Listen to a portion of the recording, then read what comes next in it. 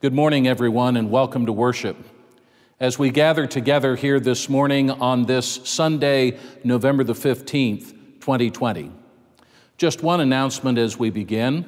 Of course, we are looking forward to the celebration of Thanksgiving in just a few weeks.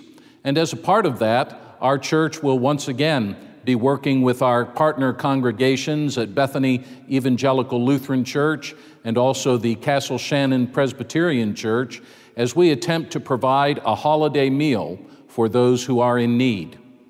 Yes, things will be different this year. We will have different procedures in place in recognition of the COVID-19 pandemic, but we will be offering takeout and delivered meals on Thanksgiving Day. So if you would like to be a part of this, I would hope that you would consult our church website for more information. I would also hope that you would contact our church secretary, and she can put you in touch with the leadership for this particular event. We will need volunteers. We will need donation of funds. We will need donation of turkeys and people to bake and to carve turkeys at home and bring the carved meat into the church. So there are certain things that we will need, and I hope that you will take the opportunity to provide these in the midst of these troubled times. You know, our coordinating group that has been coordinating this effort between Bethany, our church, and the Castle Shannon Presbyterian Church, they looked long and hard at the challenges that we face in our world today. And they decided that it would certainly be possible for us to make all of the safety precautions necessary so that this food can be prepared for takeout and for delivery. We're not having any in-person seating at all this year, but we felt that we could at least do this much because the needs in our society are great during this time. And those who are hungry certainly need to be fed. So I would encourage you to look for the story on our website that gives all of the further information concerning what we will be doing at Thanksgiving. And then once Thanksgiving is past, look ahead to Christmas as well, as we will be doing something special at Christmas also to help those who are in need. It is wonderful to be with you in worship on this day. Please hear these words from the book of Psalms 95, verse 6. "O come, let us worship and bow down. Let us kneel before the Lord our Maker."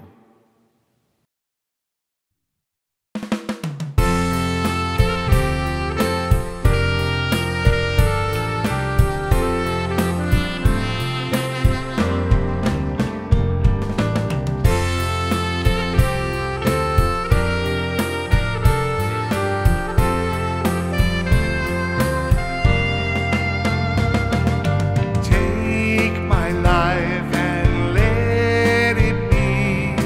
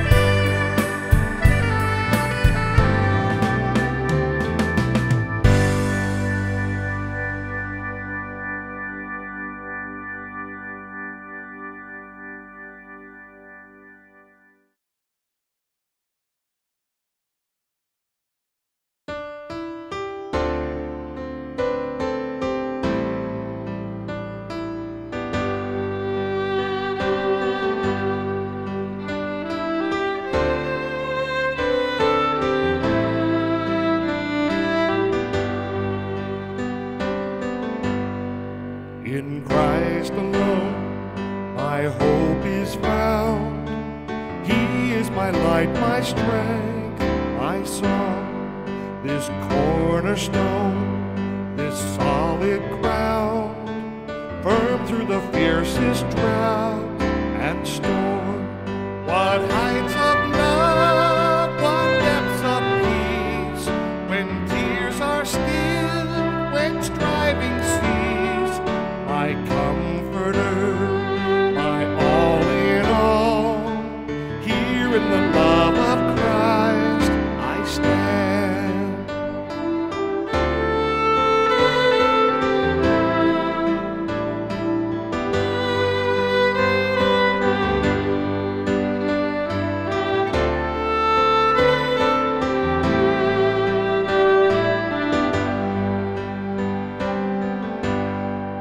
In Christ alone, who took on flesh, fullness of God in helpless babe, His gift of love and righteousness, scorned by the ones He came to save. Till on that cross as Jesus died, the wrath of God was satisfied. For every sin on Him was laid. Here in the death of Christ I live.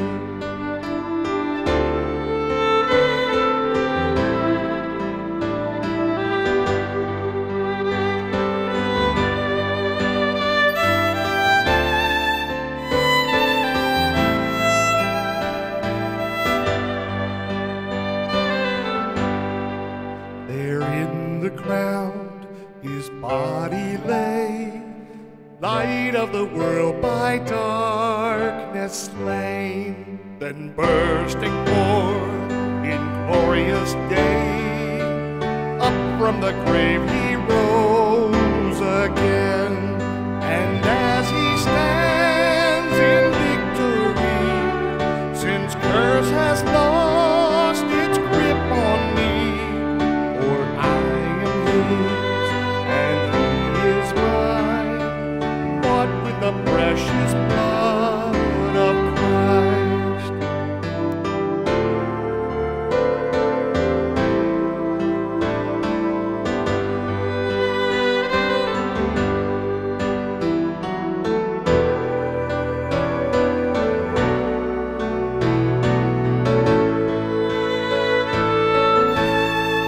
No guilt in life, no fear in death. This is the power of Christ in me. From life's first cry to final breath, Jesus commands my destiny. No power of hell, no scheme of man can ever pluck me from His hand. Till He returns or calls me home, here in the power of Christ I'll stand. Here in the power of Christ I'll stand.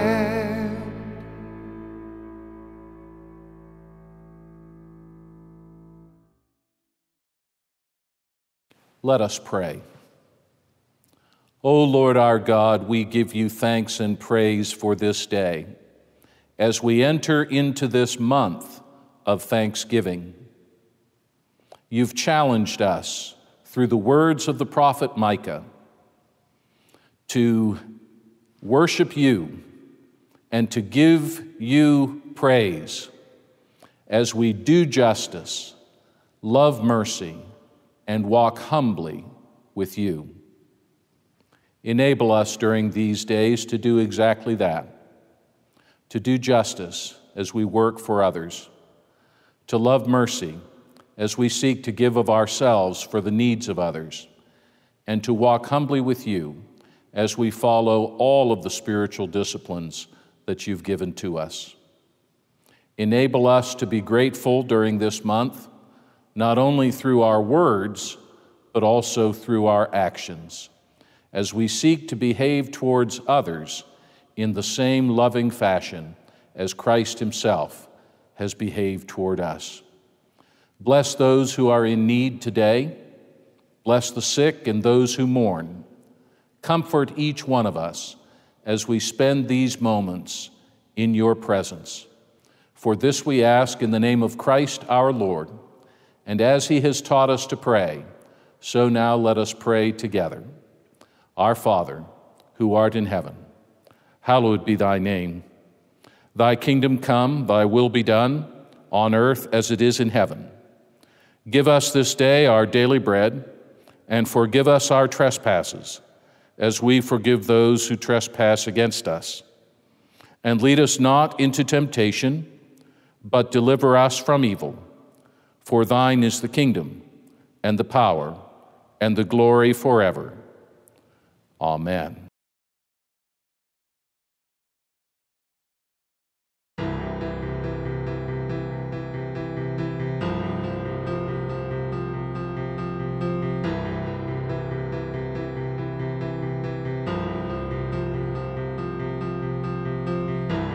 In this time of desperation, when all we know is doubt and fear, there is only one foundation. We believe, we believe in this broken generation. When all is dark, you help us see. There is only one salvation. We believe, we believe, we believe in God the Father. We believe in Jesus Christ. We believe in the Holy Spirit, and he's given us new life. We believe in the crucifixion. We believe that he conquered death. We believe in the resurrection, and he's coming back again. We believe.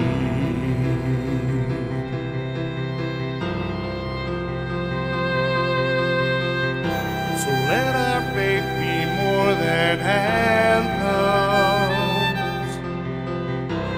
greater than the songs we sing.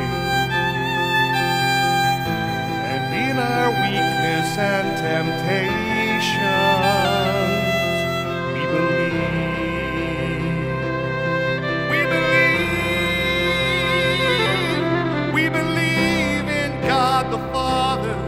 We believe in Jesus Christ. We believe in the Holy Spirit, and he's giving us new life. We believe in the crucifixion. We believe that he conquered death.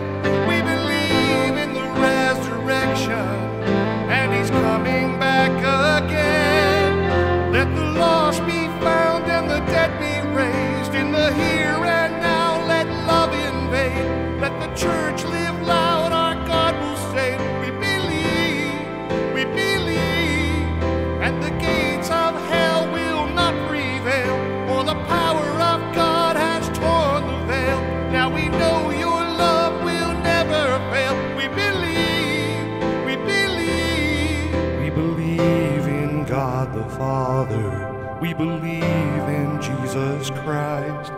We believe in the Holy Spirit, and he's giving us new life. We believe in the resurrection. We believe that he conquered death. We believe in the resurrection, and he's coming back. He's coming back again.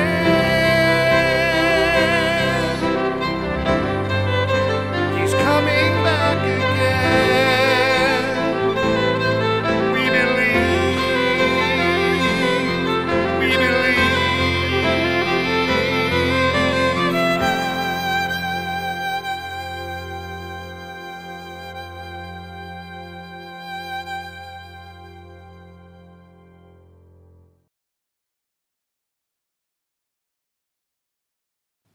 Our scripture reading for this morning is taken from the Gospel according to Matthew, chapter 25, verses 14 through 30.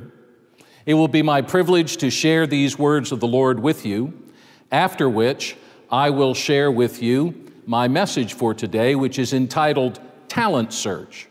I've taken that message title from the fact that the scripture that I'm about to read to you is the very famous parable of Jesus, the parable of the talents.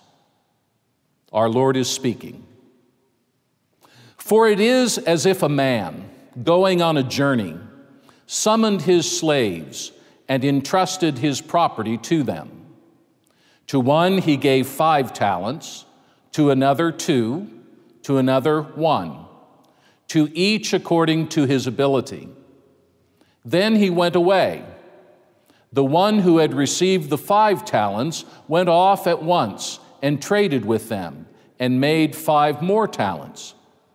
In the same way, the one who had the 2 talents made 2 more talents. But the one who had received the 1 talent went off and dug a hole in the ground and hid his master's money. After a long time, the master of those slaves came and settled accounts with them. Then the one who had received the 5 talents came forward, bringing 5 more talents, saying, Master, you handed over to me 5 talents.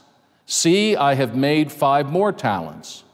His master said to him, Well done, good and trustworthy slave. You have been trustworthy in a few things. I will put you in charge of many things. Enter into the joy of your master.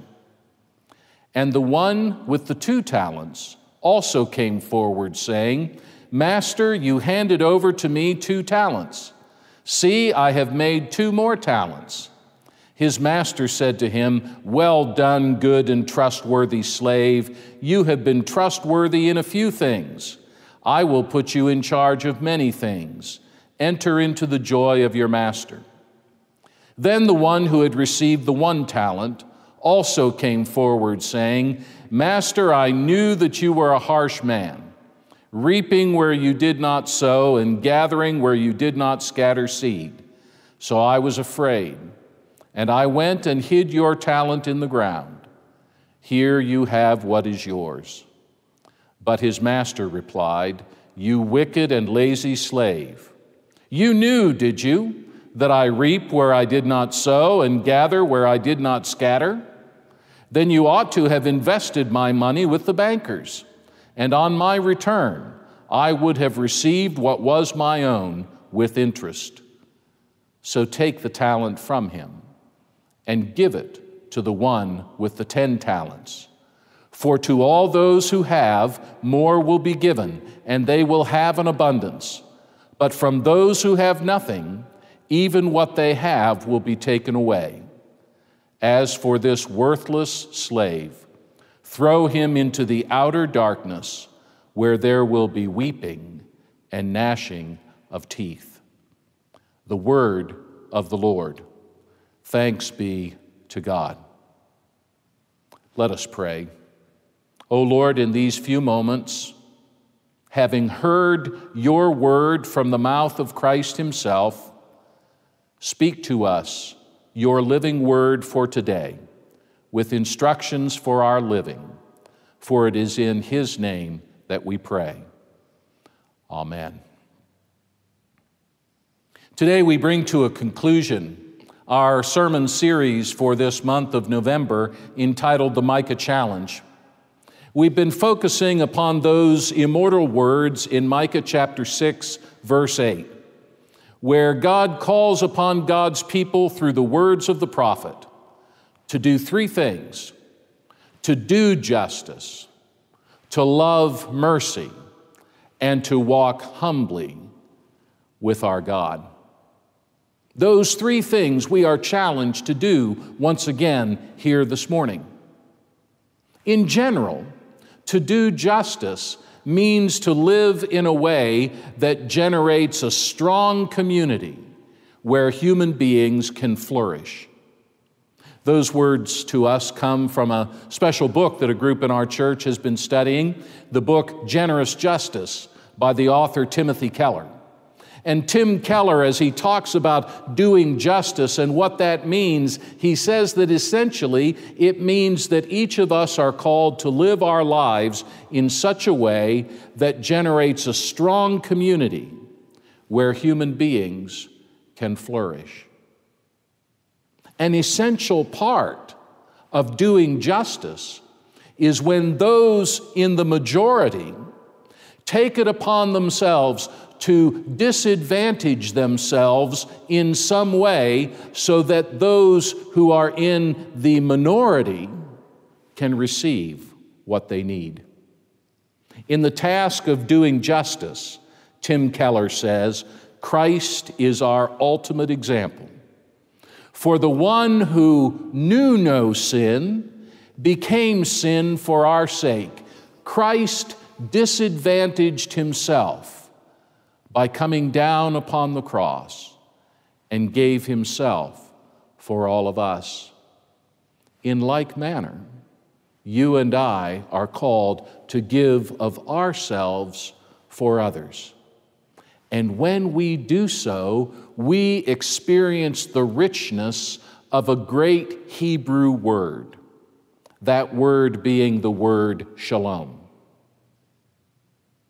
When the majority does justice by disadvantaging themselves, then the majority experiences shalom. The whole world, according to Keller, experiences shalom. That great word, sometimes it is very simply translated as peace, but the word shalom means so much more than peace. Shalom means reconciliation. It means a state of fullest flourishing in the world in every dimension: physical, emotional, social, and spiritual. It means a world where we can celebrate the fact that relationships are right, perfect, and filled with joy. When we follow the example of Christ by humbling ourselves, when we follow the example of Christ by doing justice as we disadvantage ourselves for the sake of others, then this atmosphere of shalom comes upon the world. Several years ago now, a book was written by Nora Ellen Groach. Nora Groach is a professor at Yale University, and her book is entitled, Everyone Here Spoke Sign Language. Nora Groach in the early 1980s was involved in studying a very unique population that once lived on the island of Martha's Vineyard, off of the eastern seaboard of the United States. In the 19th and early 20th century, there was an interesting phenomenon there on Martha's Vineyard where there was a very large population of persons who had been born deaf. Groach says in her book that part of the reason was because these folks could trace their ancestry back to the community of Kent, England, to a very unique population of persons there in Kent, England, who were known for generations for having a high incidence of deafness among those who were born in the community. So for generations, there seemed to be this hereditary deafness that was very much a part of the community there on Martha's Vineyard, particularly, as I say, back in the 19th century and the early 20th century, when it was a very isolated population there on that island, there on Martha's Vineyard. And in the early 1980s, Professor Groach interviewed some of the people who were still alive. They were quite elderly at the time. The last person ever to be born on Martha's Vineyard with this hereditary deafness was born in the 1950s. So all of these persons by the early 80s had reached a station in life where they were getting on in years. And so before the entire population passed away, she felt that it was important to document some of their experience. And she interviewed some of the people who lived upon the island at that time, and she was told, "You know, we didn't think anything of it."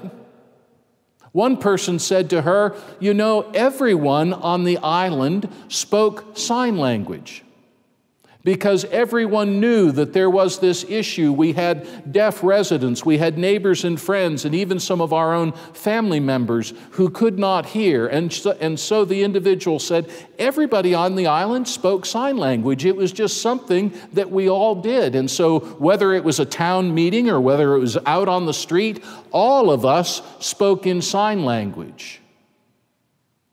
We did that for the sake of those in need.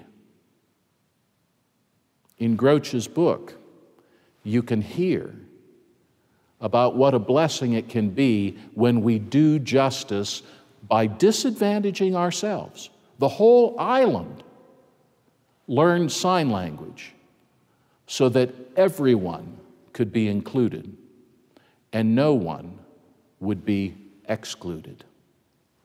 This is the atmosphere of shalom that is God's intention for the world, when all of us, even the majority, is willing to disadvantage itself for the sake of the minority, to make sure that everyone has the possibility to flourish to their fullest potential through their physical, emotional, social, and spiritual being. This is what God calls us to do through the Micah Challenge, to do justice in this way. Today we come to the parable of the talents, this very famous parable of Jesus, where Jesus tells this parable about the man who was getting ready to go on a journey. Now, we should make note of the fact that actually this is the second of three stories or three parables that exist in Matthew chapter 25. You can think of them as a trio of teachings of Jesus. Jesus begins this chapter in verses 1 through 13 by telling the parable of the bridesmaids. You know, the parable of the bridesmaids when they're waiting for the bridegroom to come and they're trying to make sure they all have their lamps trimmed and ready, but the bridegroom comes unexpectedly, and some of the bridesmaids are caught unawares. And before the parable is done, some of the bridesmaids indeed are not ready, and the bridegroom passes them by, and as that parable comes to a conclusion, we hear that some of them go off where there is weeping and gnashing of teeth because they weren't ready, they weren't prepared when the bridegroom arrived. Then we come to this parable of the talents, where we have this story about a rich landowner who was going away on a trip, and he divided his property among some of his servants for safekeeping while he was away. And to one servant he gives 5 talents, to another he gives 2 talents, and to another he gives 1 talent. And he tells them to manage that property faithfully until his return. When he comes home, he calls them in to give account. And the first 2 of the servants have been quite industrious in his absence. The one who had 5 talents has made 5 more and is able to offer 10 talents to his master. The one who had 2 talents has made 2 more and is able to offer 4 talents to his master. But the one who was given just the 1 talent, his life and his heart were filled with fear. And he was afraid that he didn't have very much. He only had 1 talent, and he was afraid to lose that one. So he took that one and he hid it in the ground, and so in the end he offered that back. And you hear in this parable that the owner is not happy. Not happy with that last servant. He says to him, "You could have at least taken that 1 talent and given it to the bankers. That way when I returned, at least I would have had what was mine plus some interest." And he says, "As for this worthless slave, Throw them into the outer darkness, where there will be weeping and gnashing of teeth. This parable tells us that the Lord has given us something. We each have talents to invest. Now, of course, talent was a monetary unit back then. When you and I think of talent today, you and I think of talents and abilities which we have, and I think either way of thinking about it, we ought to think about it in both terms. God has given us money, financial resources to invest. God has given us other resources to invest. God has given to us time, talents, and abilities to invest. The point of the parable is that God has given us all something to invest. All of us. How many times do we think much like that third servant? How many times do we think to ourselves, oh, I don't have much. I've only got this one measly talent. So many other people have so much more than me. I've only got this one measly talent. How many times are we like that third servant and we think to ourselves, I just better preserve what I have. I shouldn't try to use it. I shouldn't try to grow it because I might lose it. I think there are lots of times when we think this way.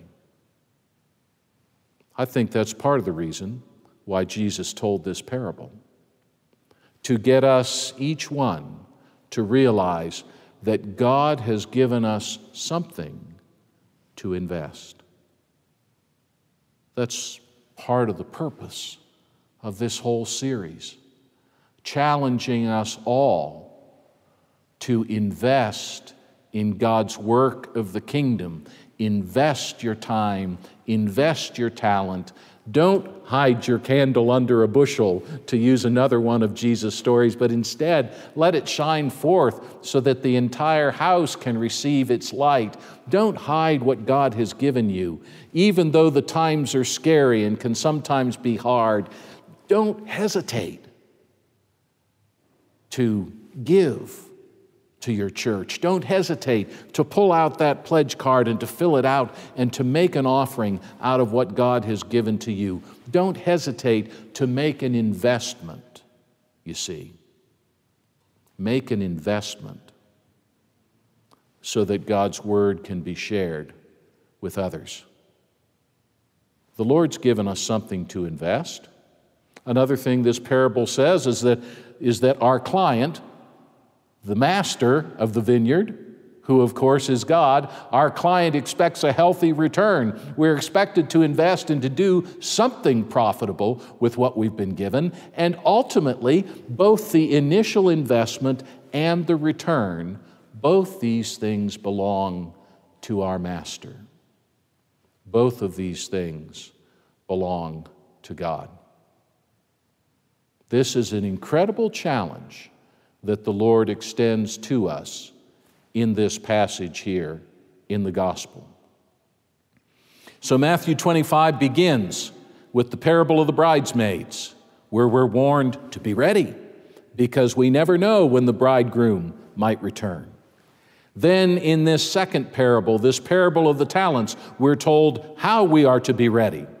We are to have invested what God has given to us and provided a return for the kingdom in preparation for the master's return. And then there's a third segment here in Matthew 25. It's the story of the sheep and the goats. It's a story about judgment. After this passage that I read to you this morning, we read in Matthew 25, verse 31, that it says, "When the Son of Man comes in his glory, and all the angels with him, then he will sit on the throne of his glory. All of the nations will be gathered before him, and he will separate people one from another, as a shepherd separates the sheep from the goats. And he will put the sheep at his right hand, and the goats at the left. Then the King will say to those at the right hand, "Come, you that are blessed by my Father, inherit the kingdom prepared for you from the foundation of the world. For I was hungry, and you gave me food. I was thirsty, and you gave me something to drink. I was a stranger, and you welcomed me. I was naked, and you gave me clothing. I was sick, and you took care of me. I was in prison, and you visited me." Then the righteous will answer him, Matthew 25 says, "Lord, when was it that I saw you hungry and gave you food, or thirsty and gave you something to drink? And when was it that I saw you a stranger and welcomed you, or naked and gave you clothing? And when was it that I saw you sick or in prison and visited you?" And the King will answer them, "Truly I tell you, just as you did it to one of the least of these who are members of my family, you did it to me." See, this chapter is powerful. Matthew 25 is powerful. It begins with a warning to be ready. Then it begins with a statement of fact that we each are given talents, and God is searching today for talents to be used and invested in God's kingdom. And then it tells us the importance of it, because there are people who are in need. And when that time of judgment, that final time of judgment comes, the thing that will determine the separation of the sheep from the goats will be how we have reached out and served those who are in need. For every time we do that, we minister to Christ Himself. My friends, Jesus is the example for our giving. He who was high became low for our sakes, so that we might receive the overwhelming resources of God's love. You and I are called to give in similar fashion. And so I close out this series simply by saying, do justice. Live your life in such a way that you will help to generate a strong community where human beings can flourish, where the poor can be lifted up, and the oppressed can be lifted up, and the imprisoned can be released. Live your life in such a way where human beings can flourish.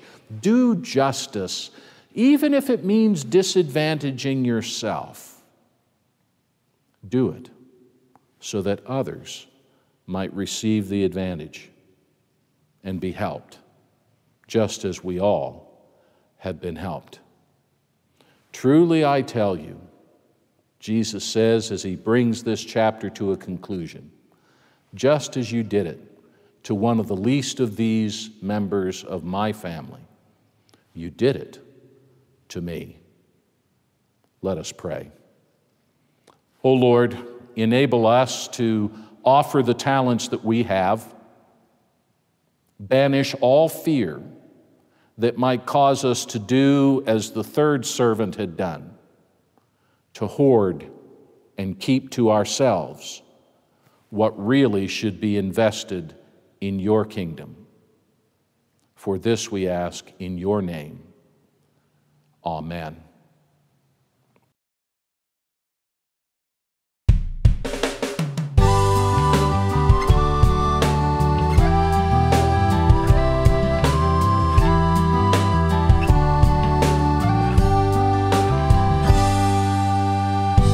I believe you're the Son of God. I give my all to you.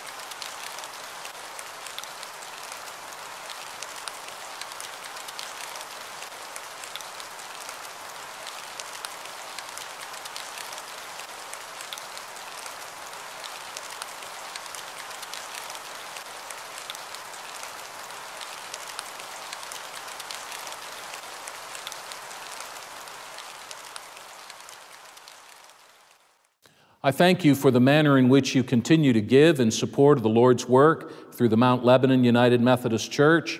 Once again, I would encourage you, in addition to your offerings that you continue to send through the mail and online and in other ways, I would encourage you to take this opportunity to make your pledge of support to our church's ministry in the coming year of 2021. You know, these are difficult days and difficult times. We don't have great crowds of people coming to worship in person, and so therefore we can't receive our pledges in, frankly, the way that we usually do. We're depending upon you. If you've been in church in person, then you've received one of the pledge cards. I would encourage you to fill it out. If you've not been able to worship in person, then go online. Through our website, you can find a copy of the pledge card that you can print out and fill in and send it in through the mail, or there's even an online pledge card that you can access through the Giving tab of our website. However you choose to do it, I pray God's blessing to be upon the world as we extend ourselves to those in need. Let us pray. O Lord our God, bless these gifts, those gifts that are intended for immediate use, for serving the needs of others, and also bless these pledges as they will be used in the coming year to address needs that we may not even be able to envision right now. Use them. Multiply their use and effectiveness throughout our world so that those who are in need will be restored to life and to wholeness. In Jesus' name, amen.